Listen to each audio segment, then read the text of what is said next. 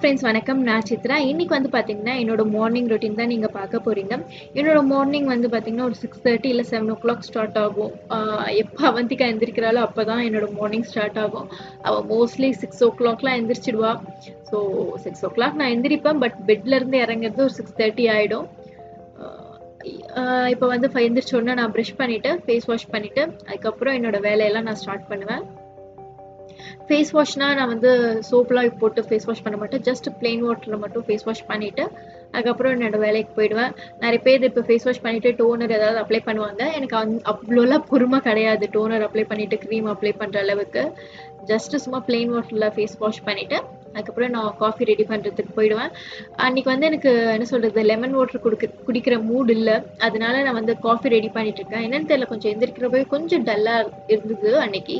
சரி கொஞ்சம் காஃபி குடிச்சா நம்ம மைண்ட் ஃப்ரெஷ்ஷாக இருக்கும்னு சொல்லிட்டு அன்றைக்கி காஃபி போட்டுட்ருக்கேன். என்னோட ஃபேவரட் ஃபில்டர் காஃபி.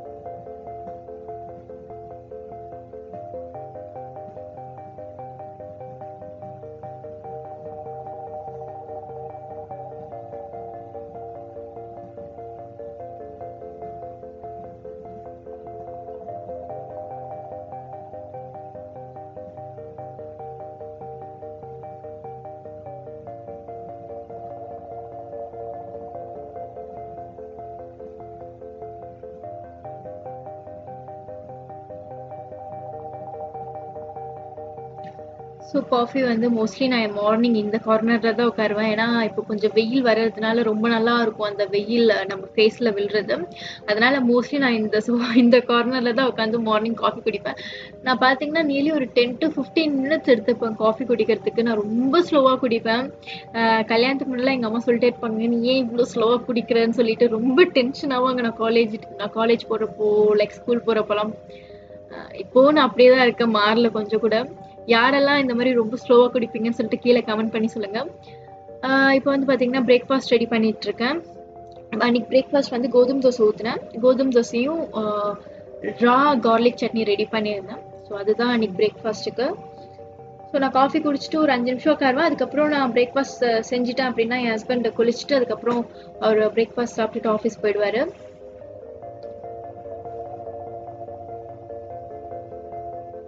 இப்போ வந்து நான் என் ஹஸ்பண்டுக்கும் அவந்திகாக்கு மட்டும் நான் தோசை ஊற்றிட்டு இருக்கேன். நான் ஒர்க் அவுட் பண்ணி முடிச்சுட்டு அதுக்கப்புறம் தான் நான் வந்து எனக்கு ஊற்றிப்பேன் தோசை.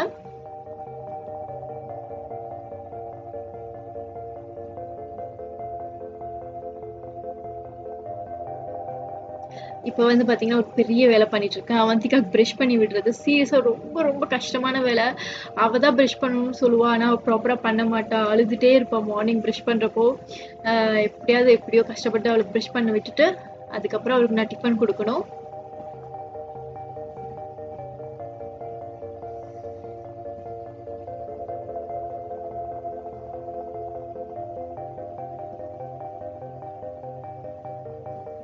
ஸோ இப்போ வந்து அவளோட பிரேக்ஃபாஸ்ட் டைம். இப்போ வந்து அவள் சாப்பிட்டுட்டு இருக்கா தோசை. அவளுக்கு வந்து தயிர் கொடுத்தேன் தொட்டுக்கிறதுக்கு. அவளே சாப்பிட சொன்னேன். பட் அவள் வந்து ரொம்ப விளையாடிட்டே இருந்தா, கொஞ்சம் கொஞ்சமாக எடுத்து சாப்பிட்டுட்டு இருந்தா, ரொம்ப ஸ்லோவாக சாப்பிட்டுட்டு இருந்தா. ஸோ அதனால நானும் கொஞ்சம் அவளுக்கு ஹெல்ப் பண்ணிட்டு இருந்தேன். ப்ளஸ் அவள் என்னன்னா, நான் எதை தொட்டுக்க கொடுக்குறேனோ அதை மட்டும் தான் அவள் சாப்பிடுவா. மெயின் டிஷ்ஷை வந்து சாப்பிட மாட்டா. இப்போ இன்கேஸ் அவளுக்கு சட்னி கொடுக்குறேன் அப்படின்னா அவள் சட்னியை தான் நக்கிட்டு இருப்பா. தோசை இட்லி சாப்பிட மாட்டா. அதனால நான் வந்து அப்படியே கொஞ்சம் கொஞ்சம் அவளுக்கு ஊட்டி விட்டுட்டு இருக்கேன்.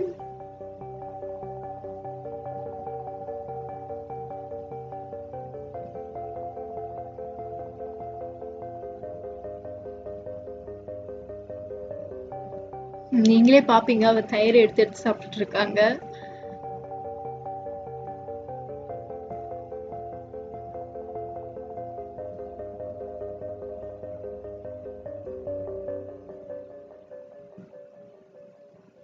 ஸோ பிரேக்ஃபாஸ்ட் சாப்பிட்டு முடிச்சதுக்கப்புறம் இப்போ என்னோட ஒர்க் அவுட் டைம். ஸோ இப்போ நான் பண்ணுற ஒர்க் அவுட் பார்த்தீங்கன்னா கண்டிப்பாக ஒர்க் அவுட் ஷூ போட்டுட்டு அதுக்கப்புறம் தான் நீங்கள் இந்த ஒர்க் அவுட்லாம் பண்ணணும். இல்லாட்டி நம்மளோட பாதம் வந்து ரொம்ப வலிக்கும், ஹர்ட் ஆகும். ஸோ கண்டிப்பாக என்னோட ஒர்க் அவுட் ஏதாவது ஃபாலோ பண்ணுறீங்க அப்படின்னா கண்டிப்பாக ஒர்க் அவுட் ஷூ போடுங்க. அதுக்கப்புறம் நம்ம ஒர்க் அவுட் பண்ணுறதுக்கு முன்னாடி கண்டிப்பாக வார்ம் அப் பண்ணியே ஆகணும். வார்ம் அப் பண்ணால் தான் நம்மளோட மசில்ஸ் எல்லாமே கொஞ்சம் ரிலாக்ஸ் ஆகும். ரிலாக்ஸ் ஆனதுக்கப்புறம் நம்ம வந்து ஒர்க் அவுட் ஸ்டார்ட் பண்ணணும். இன்னொரு விஷயம் என்னன்னா இது லைக் ஓவர் வெயிட்டாக இருக்கிறவங்க வந்து இந்த ஒர்க் அவுட் பண்ணாதீங்க. ஏன்னா இந்த ஒர்க் அவுட் பார்த்தீங்கன்னா high intensity work out. So over வெயிட்டில் இருக்கிறவங்க வந்து mostly low intensity work out தான் பண்ணணும். ஹை இன்டென்சிட்டி ஒர்க் அவுட் பண்ணால் நீஸ் எல்லாமே வந்து ரொம்ப ஹர்ட் ஆகும். அதனால தான்.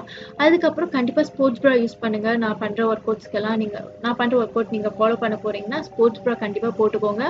ஸ்போர்ட்ஸ் ப்ரா வந்து ரொம்ப ரொம்ப முக்கியம். ஜஸ்ட் நான் இப்போ வார்ம் அப் பண்ணிட்டு இருக்கேன். ஸோ இப்போ ஃபர்ஸ்ட் ஒர்க் அவுட் பார்த்தீங்கன்னா ஜம்பிங் ஜாக்ஸு. என் பொண்ணு அங்கே அவள் டிவியில் தெரியுறா. ஸோ அதை பார்த்து அவ்வளோ டான்ஸ் ஆடிட்டு இருக்கா. ஸோ ஜம்பிங் ஜாக்ஸ் நான் வந்து பார்த்தீங்கன்னா ஒரு 3 செட் பண்ணுவேன். ஒரு செட்டில் வந்து 10 டைம்ஸு. ஸோ 3 செட்ஸ் டோட்டலாக 30 டைம்ஸ் நான் வந்து ஒரு ஒர்க் அவுட்டை பண்ணுவேன். நெக்ஸ்ட் பார்த்தீங்கன்னா கிராஸ் ஜம்பிங். இது வந்து நான் ஏதோ ஒரு சேனலில் தான் பார்த்தேன், யூடியூப் சேனலில். எனக்கு இந்த ஒர்க் அவுட் ரொம்ப பிடிச்சி போச்சு. ஸோ அதனால் நான் இதை இன்னும் பண்ணிகிட்ருக்கேன். இது வந்து வேறு நேம்லாம் வச்சு கூட சொல்கிறாங்க, எனக்கு தெரியல. நான் பார்த்த சேனலில் வந்து இது கிராஸ் ஜம்பிங்னு சொன்னாங்க. ஸோ இது வந்து என்னோட ஃபேவரட் ஒர்க் அவுட். இது வந்து ரொம்ப கஷ்டமாக இருக்கும், பார்க்கறதுக்கு ரொம்ப ஈஸியாக இருக்கும். ஃபர்ஸ்ட் ஒரு 10 டைம்ஸ் பண்ணுறப்போ உங்களுக்கு ரொம்ப ஈஸியாக இருக்கும். அதுக்கு மேலே பண்ணுறப்போ கஷ்டமாக இருக்கும், உங்களால் பண்ண முடியாது, ரொம்ப டயர்டாயிடுவோம். பட் இதுவும் வந்து நான் 30 டைம்ஸ் பண்ணுவேன். இந்த ஒர்க் அவுட்லாம் பார்த்தீங்கன்னா நான் வந்து நியர்லி ஒரு 45 மினிட்ஸ் பண்ணுவேன், வேறு வேறு ஒர்க் அவுட். பட் இதில் வந்து பார்த்தீங்கன்னா நான் ஒரு 5-6 ஒர்க் அவுட் மட்டும் தான் நான் சொல்லியிருக்கேன். மறுபடியும் உங்களுக்கு வேறு வீடியோவில் இன்னொரு 5-6 ஒர்க் அவுட் சொல்லித்தரேன். ஸோ பிரித்து ஒரு வீடியோக்கு ஒரு 5-6 ஒர்க் அவுட் அந்த மாதிரி நான் சொல்லித்தரேன். ஏன்னா ஒரே வீடியோவில் ஃபுல் ஒர்க் அவுட் சொன்னேன் அப்படின்னா உங்களுக்கு வந்து ரொம்ப குழப்பும் ப்ளஸ் போரும் அடிக்கும். அதுக்கு தான். நெக்ஸ்ட் பார்த்தீங்கன்னா நான் வந்து இங்கே ஸ்குவாட்ஸ் பண்ணிகிட்ருக்கேன். மோஸ்ட்லி நான் வந்து வெயிட் யூஸ் பண்ணுவேன். இன்றைக்கி நான் வெயிட்ஸ் யூஸ் பண்ணல. நெக்ஸ்ட் வந்து வால் சிட் வந்து ரொம்ப ரொம்ப நல்ல ஒர்க் அவுட் இது. இது வந்து பார்த்தீங்கன்னா நான் வந்து 30 செகண்ட்ஸ் இருப்பேன். பட் 2 செட் தான் பண்ணுவேன். லைக் 30 செகண்ட்ஸ் ஒரு set. So 2 set totally 60 seconds இருப்பேன் இந்த மாதிரி வால் சிட்டில். ரொம்ப நல்ல ஒர்க் அவுட் இது. கண்டிப்பாக இது வந்து இந்த ஒர்க் அவுட் ட்ரை பண்ணுங்கள். நம்மளோட காலுக்கு எல்லாமே ரொம்ப நல்லா இருக்கும். நான் ஏன் வந்து 60 செகண்ட்ஸ் மேலே பண்ண மாட்டேன் அப்படின்னா ரொம்ப டயர்ட் ஆகிடுவேன் இந்த ஒர்க் அவுட் பண்ணதுக்கப்புறம். என்னோட காலில் ரொம்ப வலிக்கும். ஸோ இதை இன்னும் நான் வந்து எக்ஸ்ட்ரா ஒரு 30 செகண்ட்ஸ் பண்ணால் கூட என்னால் மீதி ஒர்க் அவுட்லாம் பண்ண முடியாது. அதுக்கு தான். இது வந்து பர்பிஸ். இதுவும் வந்து ரொம்ப நல்ல ஹோல் பாடி ஒர்க் அவுட். இந்த ஒர்க் அவுட்லாம் பண்ணுறப்போ உங்களோட ஹார்ட் பீட் வந்து நல்லா இன்க்ரீஸ் ஆகும். அதனால தான் வந்து நான் ஓவர் வெயிட்டில் இருக்கிறவங்கலாம் பண்ணாதீங்கன்னு சொல்கிறது இந்த ஒர்க் அவுட்டை. இந்த பர்பீஸ் ஒர்க் அவுட் கூட நான் வந்து டோட்டலி 15 டைம்ஸ் தான் பண்ணுவேன். ஃபர்ஸ்ட்லாம் நான் வந்து இந்த ஒர்க் அவுட் பர்பீஸ் பண்ணுறப்போ ஒரு 5 டைம்ஸ் பண்ணாலே என்னால் அவ்வளோதான். அதுக்கப்புறம் என்னால் ஒர்க் அவுட் பண்ண முடியாது, ரொம்ப டயர்ட் ஆகிடுவேன். பட் இப்போ கொஞ்சம் ஓரளவு எனக்கு இம்ப்ரூவ் ஆகிடுச்சு. அதனால நான் வந்து ஒரு 15 டைம்ஸ் பண்ணுவேன். இப்போ வந்து ஹை நீஸ். இது வந்து இந்த ஒர்க் அவுட் வந்து நல்லா தொப்பையை வந்து நல்லா குறைக்கும். இது வந்து 30 டைம்ஸ் பண்ணுவேன்.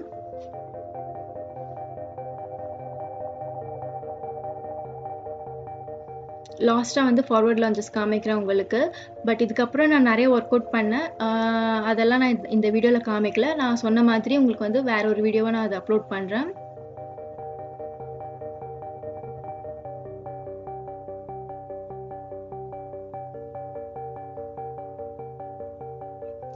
ஸோ நான் ஒர்க் அவுட் பண்ணி முடிச்சதுக்கப்புறம் லாஸ்ட்டாக வந்து ரிலாக்ஸ் பண்ணிகிட்ருக்கேன் மசில்ஸ் எல்லாமே. இந்த மாதிரி லாஸ்ட்டாக வந்து ஸ்ட்ரெச் பண்ணுறது வந்து ரொம்ப ரொம்ப முக்கியம். அப்போ தான் வந்து நம்மளுக்கு அவ்வளோ பெயின் தெரியாது. கால்லலாம் வலிக்கும் தெரியுமா? ஒர்க் அவுட் பண்ணி முடிச்சதுக்கப்புறம் நம்மளுக்கு நெக்ஸ்ட் டேலாம் ரொம்ப வலி எடுக்கும் உடம்பு. இந்த மாதிரி நீங்கள் ஸ்ட்ரெச் பண்ணீங்க அப்படின்னா அவ்வளோ வலி தெரியாது. அதுக்கு தான்.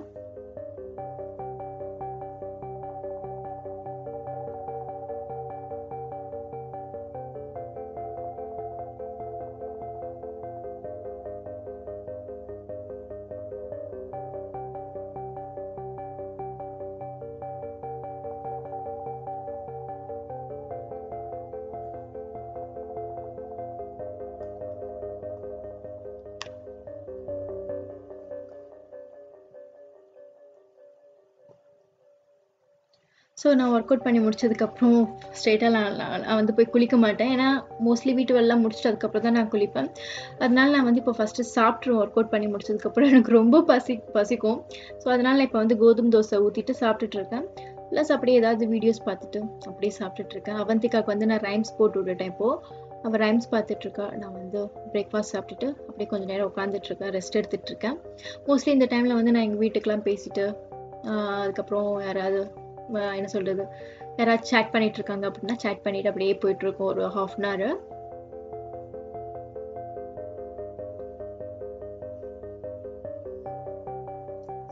வந்து ஸ்லைடு விளையாடிட்டுருக்கா ரைம்ஸ் பார்த்துட்டு அப்படியே.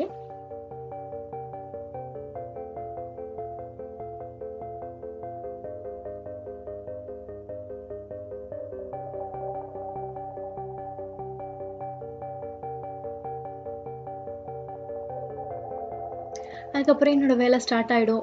யூஸ்வலாக பண்ணுற மார்னிங் ரொட்டீன்ஸ். இப்போ வந்து நேற்றே நான் வந்து அவளோட டாய்ஸ்லாம் நீட்டாக அடுக்கி வச்சுட்டேன். அதனால இப்போது அவளோட டாய்ஸ் க்ளீன் பண்ணுற வேலை எனக்கு இல்லை. சப்போஸ் நான் நைட் க்ளீன் பண்ணல அப்படின்னா இப்போ வந்து அவளோட டாய்ஸ்லாம் எடுத்து வைக்கிற வேலை இருந்திருக்கும். இப்போ வந்து மோஸ்ட்லி ரூம் எல்லாம் க்ளீனாக இருக்குது. ஜஸ்ட் பெட் கவர் மட்டும் மாற்றிட்டு வேக்யூம் போட போகிறேன். நான் எப்போ பெட்ஷீட் மாற்றினாலும் சரி, அவள் வந்து இந்த மாதிரி பெட்டில் உட்காந்துப்பா. அவளுக்கு ஏன்னு தெரியல, நான் பெட் கவர் மாற்றுறப்போ அவ்வளோ பிடிக்கும். எப்போ பாரு வந்து ஏறி உட்காந்துருவா பெட்டில்.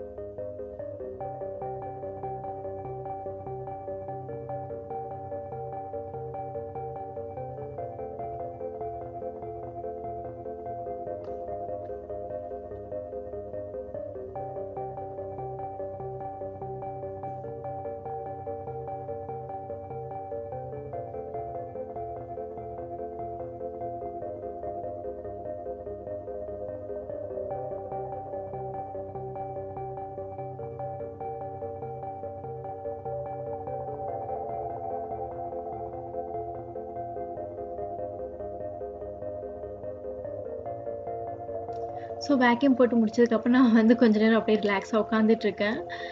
ஏதாவது வீடியோஸ் பார்த்துட்டு அப்படியே உட்காந்துட்ருப்பேன். நடுவில் நான் வேலை பார்க்குறப்போ இப்படி தான் கொஞ்ச நேரம் உட்காந்துருவேன்.